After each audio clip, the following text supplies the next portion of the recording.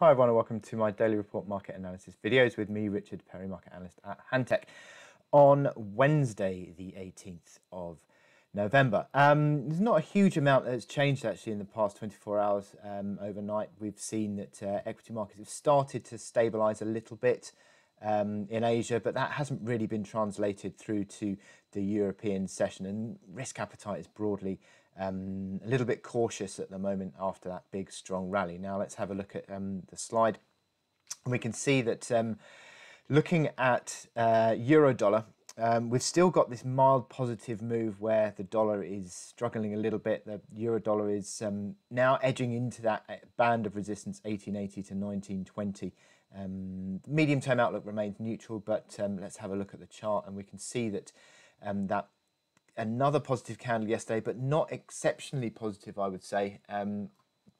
We saw that the candlestick was initially into that resistance band and then fell away into the close, and again we're seeing early moves into that resistance band, but again it'll be interesting to see if it can hold that move, because once more we see the RSI on the on euro dollar up into that 60 point, which is the point at which it's failed recently in the last couple of months. So this is key resistance band territory now.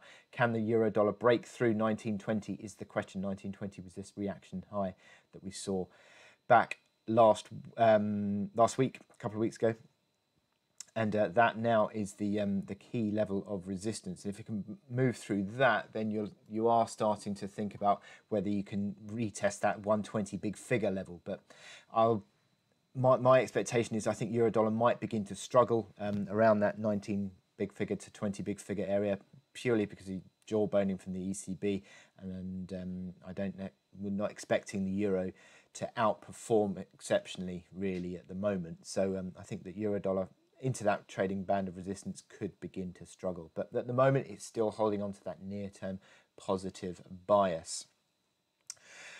So you're looking out for support levels, and you're continuing to post higher lows actually on a continuing basis, and market finding support at this. This is the hourly chart finding support at the 55-hour moving average fairly consistently over the past few days, and that comes in. If I get the crosshair, you can see that that sort of starts to come in around the 1850 mark, and it's now travelling higher through that level, and we're starting to see that the continuation of the higher lows and buying into weakness. So testing that resistance now, and we're looking for how that moves. So I wish you good luck in your trading today.